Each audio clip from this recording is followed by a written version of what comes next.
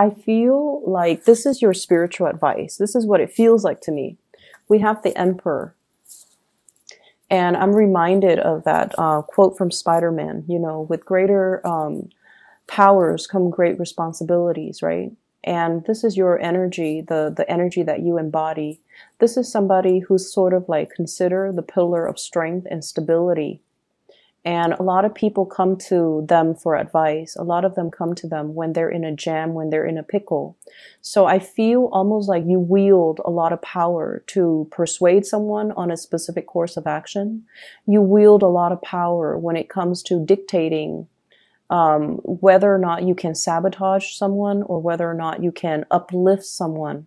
And, you know, you try to do the right thing. But once again, I don't read these cards in the reverse position. So it's almost like aiming to do the right thing, aiming to not only, you know, succumb to temptation, but do the right thing by the other person. And with this energy, there is a danger of wielding so much power to affect other people's lives that we can be kind of, it gets to our head and it can affect the way that we look at things realistically. And I also feel like for many of you, if you are in this position of power, of dominance, you might have a lot of people that are admiring you, that are interested in you, and they admire you because of the power that you wield. However, if you strip away the veneer and the power and the status and the prestige and the authority that you wield in a specific context, would they still be around? Would they still look at you with those, you know, lovey-dovey eyes? Would they still want to be with you? And that's something you really want to consider, because I feel like there's a thirst for power. There is also a potential to abuse the power that is given to you. Okay.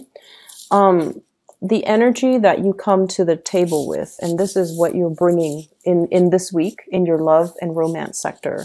We have here the Eight of Pentacles. This is a card about, you know, I want to be left alone. Okay. I want to take care of all the things that are in front of me. I want to do things in methodical manner, one by one by one by one. And I just want to, you know, have my little space, not talk to anyone, not deal with other people's BS and their drama. I want to focus on me. And this is a very earthy energy. I feel like you have been kind of tired of situations circling around you. You have been kind of tired of people meddling in your business, or like being overly taxed, like physically, emotionally, mentally. You just want to take care of things. You just want to keep your head down, nose to the grindstone, and get through the day. Okay. And as a result of it, I feel like whatever you're doing, life, work, family, whatever circumstances that you're dealing with, it feels almost as if you're constantly working for other people, doing things for other people, taking care of other people. And you're doing it in a very like, it's expected of me, so I have to do it. So there's very little room for creativity. There's very little room for fun and enjoyment. There's very little time even out of your busy schedule for you to have alone time, for you to be, you know, to do things that you enjoy and to do things that you love and to find your own personal enjoyment in life, in the work that you do with family, with other areas of your life. So I feel like the energy is a little bit dry, is very brittle, and spiritually, if we live like this, we can become quite bitter and, you know, reclusive and also withdrawn. And we can also feel like life is not really worth living, right? This is a good card that indicates, you know, financial stability, but in a love reading, it can feel like a lot of work, a lot of repetition, a lot of predictability. And I feel like because of all these because of all these monotonous actions, and you're just going through the motions, you almost feel like, what is there to life? Like, is there more? Was I misled? Did people, you know, as a child, I was told that it was going to be this grand, major grand culmination. Like once I get a job, once I'm out on my own, once I fall in love, once I have a family, it was supposed to be, you know, a culmination. Everything was supposed to build and increase and enhance my happiness. But where is that total satisfaction? When will I stop having to work and feel that sense of total satisfaction in all areas of my life? So I feel like you're at this point. I feel like a midlife crisis for some of you, quarter life crisis for others who are younger and watching this. And I feel like you're in a relationship where it just feels a little bit dry and monotonous. And because of that, you're looking for an escape, or you're looking for, you know, a fantasy. You're looking for, like, who is the person that lied to me and said that life was going to be like this, when I had, you know, this idealized vision in my head that it was going to be grand and amazing. And so you're looking for an escape. Okay. The partner, the relationship partner, love interest that you're dealing with here, I have here an air sign, an Aquarius, a Gemini, or a Libra, and this is clearly an air sign. When it shows up as a queen or a king, I feel like not only do they embody that energy, but they are that energy. So this is an Aquarius, Gemini, Libra, Sun, Moon, or Rising. This is somebody that is misleading the way that they are, okay? They're quite beautiful, and I love the way this person is depicted in this card. This is somebody that is looking for love, okay? They might not be warm and cuddly and with that blue background. They're a little bit icy. They're very intelligent. The butterfly on the head chakra, it's somebody that is very communicative. And, you know, they don't talk about like, I love you, I want to be with you, and, you know, let's share a life together. They don't make these grandiose gestures when it comes to love, when it comes to emotional expression, when it comes to, you know, soothing the other person. But they are out looking for love, and I feel like they've been punctured too many times. They've been hurt too many times in their past. And as a result of it, they're very, very closed off, and they're very careful. This is also somebody that recently got out of a relationship, or somebody that is still healing. They have a lot of healing either through childhood or through past relationships. But I feel like they're looking for love, and they see potential in you. And I feel like you find this person incredibly, incredibly, incredibly attractive. But I feel like the way you express love and the way they express love, there is definitely a mismatch here, and it's making things really difficult to resolve, and it's making things, it's almost like interfering with the time frame in which the two of you can come together. This person is feeling a lot of heartache regarding you, okay? We have here the Three of Swords. This is linked in with their energy, the air energy. They have a lot of mental anguish regarding you. They might be a third party. They might feel like they're interfering in your life, and they might withdraw. Okay, so the sword energies, they're in control of the swords. They can withdraw at any time. This is also somebody that is bringing you a lot of pain and a lot of heartache. And I feel almost like, on the surface, they look very, very perfect, but underneath, they are dealing with a lot of internal wounds.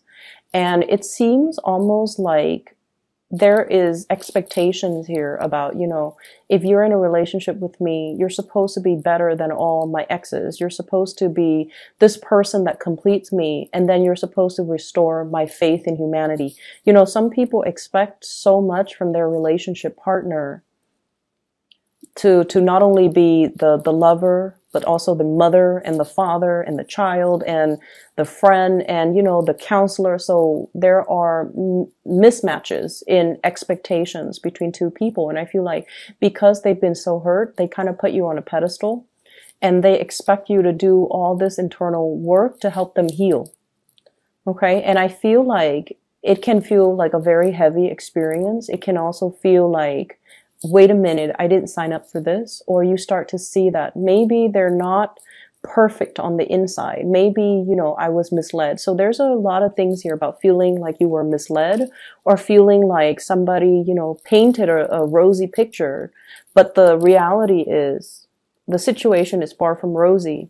And I see some of you kind of beating yourself up over it too. Like, it's supposed to be lighthearted and fun and airy and, you know, And it's gotten so dramatic, and it's gotten so difficult, and it's gotten so entangled.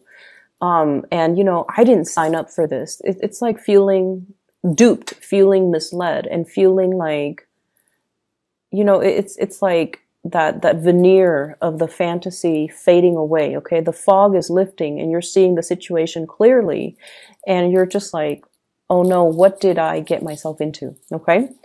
And your energy as well. And these are your spiritual advice cards.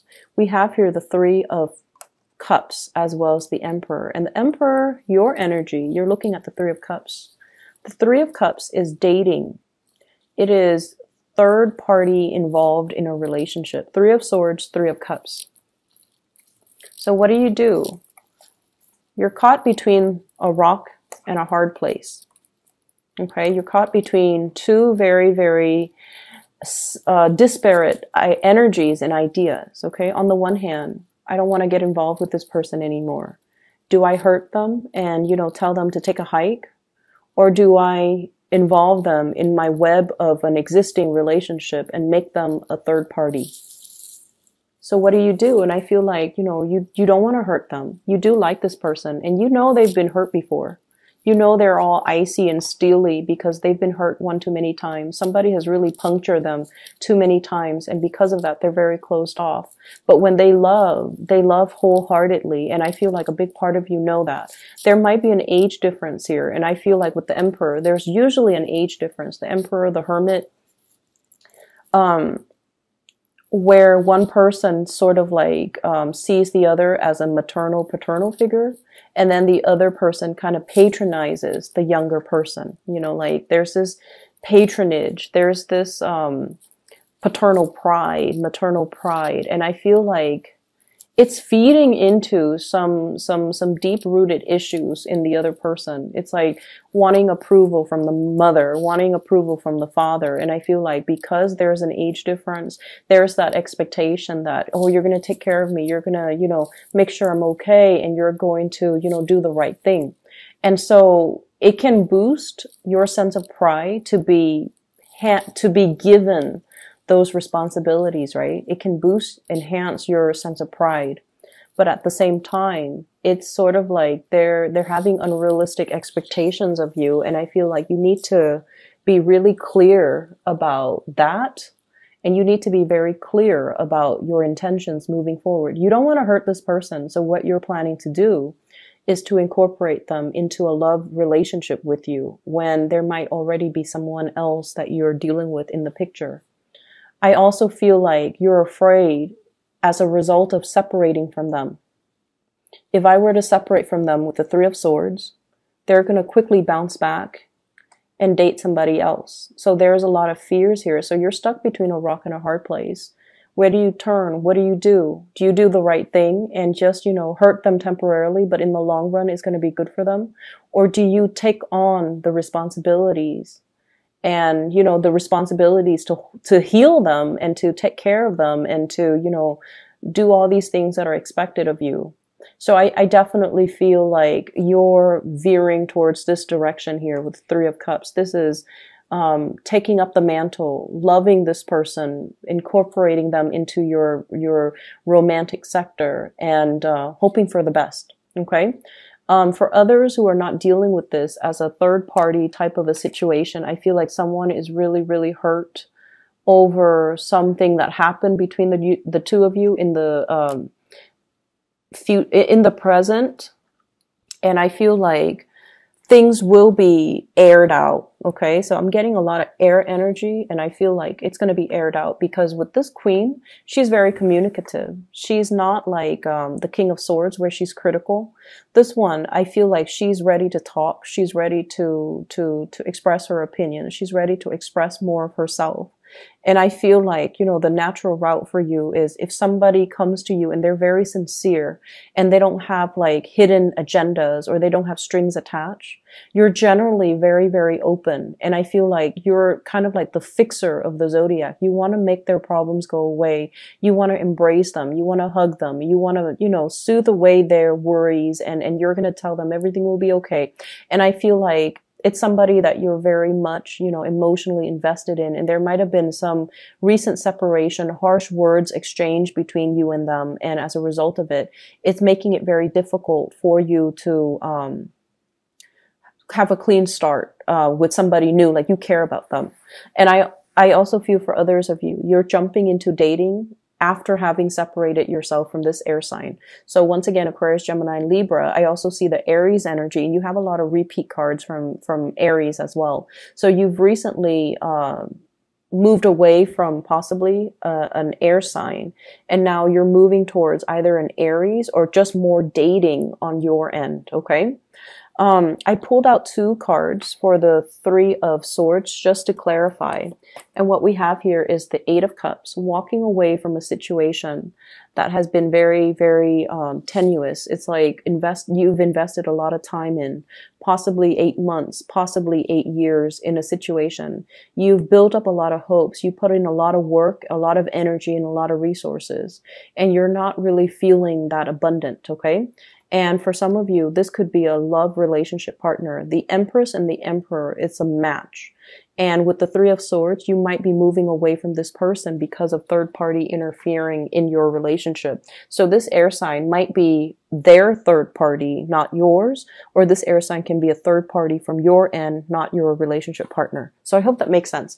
But your spiritual advice as the Emperor is, doing the right thing, elevating yourself to the space where you can look at a situation holistically and, see all the actors that are involved and figure out, like, if I take a specific course of action, am I going to help in the process? Who am I going to hurt in the process?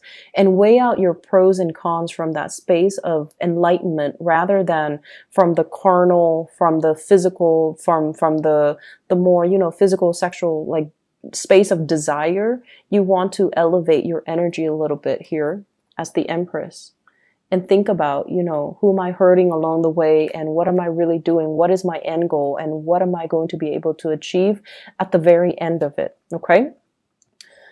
There is fun and dating and flirtation and things like that. That's going to be coming into the picture. Offers to go out for dates for those of you who are single. I feel like you're newly separated from somebody and you might be burying yourself on the work front to kind of sort things out, to make things happen for yourself professionally. And I feel like if you've been doing that, the opportunity for you to break away from that and to move forward with dating and socializing and just having a good time, that's coming in as well. Kind of like a little bit of a reprieve from just work, okay? Other areas of your life here, I have the Star, which indicates to me a lot of healing that's coming into the picture. And I also have the King of Pentacles. This is your energy where things are really looking up for you. So we have the Star, Major Arcana card, which is wish fulfillment. We have the King of Pentacles, financial abundance that's flowing in for you, and the Wheel of Fortune. And the Wheel of Fortune are a series of major big events that are bringing you to kind of like your destiny or your path. So if you've been questioning, like that, if you've been questioning at the very beginning, is there more to life? Yes, there's going to be more. And I feel like whatever you have put in a lot of hard work to do, healing other people, teaching other people, mentoring other people, advising other people, counseling other people, because this is somebody that dishes out advice, okay? So I feel like if you've been training, teaching, mentoring, counseling, advising, all of those words are coming up, and I feel like you're going to see your results. You're going to see, oh wow, I never thought that, they would take my advice to heart, or I never thought I would have such major breakthrough, but you're going to see the result, the physical results of your hard work and effort in the real world. You're going to start to see all those people that you advise, all those people that you mentor, how their lives have changed because of you. So I see like a lot of little thank you notes and, gestures of appreciations and things like that coming in.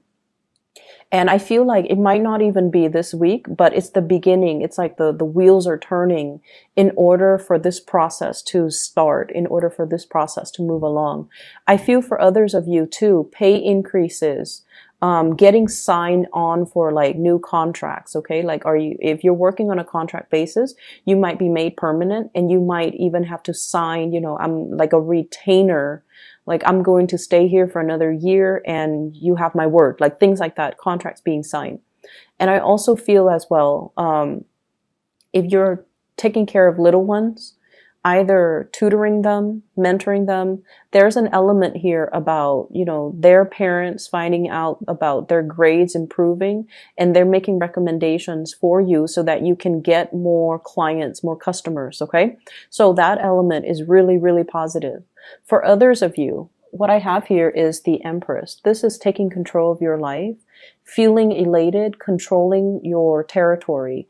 And I also feel like claiming your territory so that no one else is encroaching upon your space. Okay.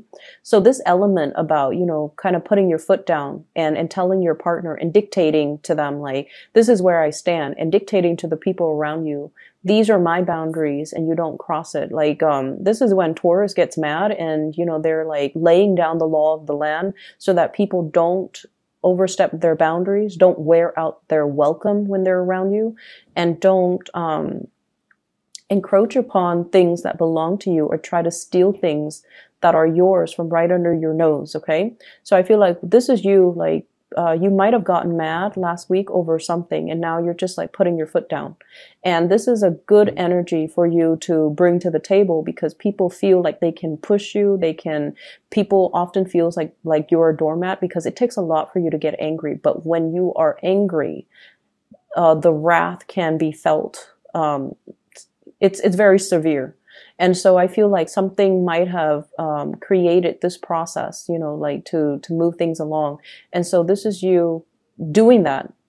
And I also feel like if you have been dealing with in-laws, in your situation, meddling in your parenting style, I feel like some of the in-laws are going to be traveling away, and you're going to be quite happy. And then if you're dealing with issues when it comes to parenting, people telling you how to be a good parent, or people telling you should do this, you should do that for your kids, what you're doing is wrong, I feel like you're going to be taking up the mantle and putting your foot down and just telling people as well, this is how I'm going to do it. I don't need your unsolicited advice and input. So I feel like this is you kind of setting the record straight for another person, for a group of people, and kind of making yourself known, making yourself heard. I'm hearing this roar. So it's like, if you've been silent about things, this is the week where you're going to let yourself be heard. Okay. I mentioned before, setting the record straight. It's important to have these conversations with people. If you feel like things have been muddled and confusing, I feel like they don't have to be that way. You kind of have to occasionally look up from your desk and look up from the things that you're doing that are in front of you, and look at what the other person is trying to tell you. Because I feel like things are getting lost in translations. Messages are not conveyed the correct way, because there is this mutual energy of intimidation between you and another person. If you've had a really difficult time communicating with them, I feel like there can be very strong healing and breakthroughs between you and the other person, granted that both people are able to be open and vulnerable with each other. So that's an opportunity coming through that you can kind of take up and allow to allow that channel of communication to open up.